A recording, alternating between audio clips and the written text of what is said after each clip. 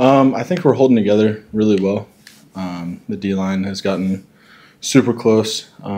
We work together very well. There's no selfish players or anything, and I think we're just progressing really, really well as a D-line in total. Yeah.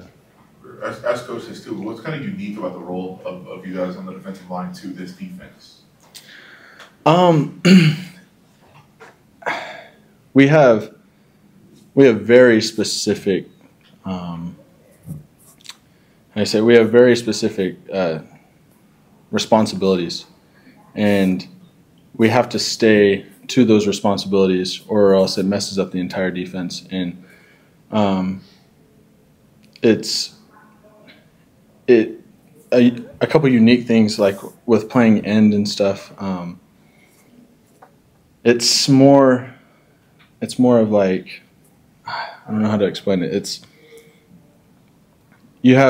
There's so many things that can happen in one play that you have responsibilities for, like a way a play happens.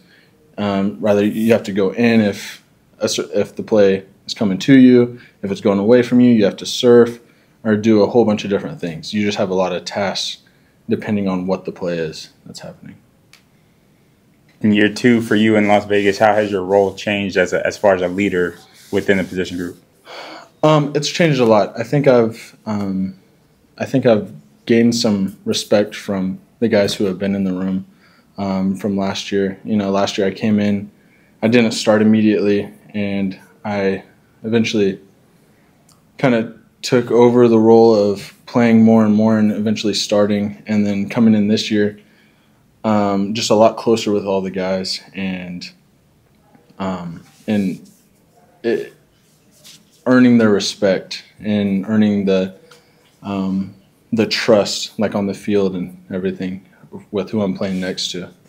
And for you personally, how has it been adjusting to Las Vegas?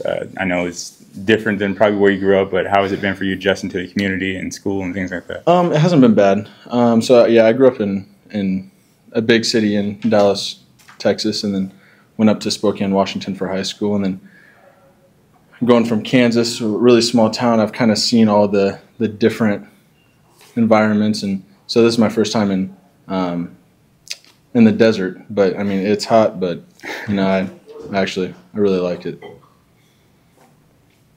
And for you, also, Naki's actually made his return to the field. I know he's one of the guys that's been a leader as well in the defensive line group. What's your relationship with him like? I'm super close to Naki. Me and him, we talk a lot about different things that we can do to make the whole group better.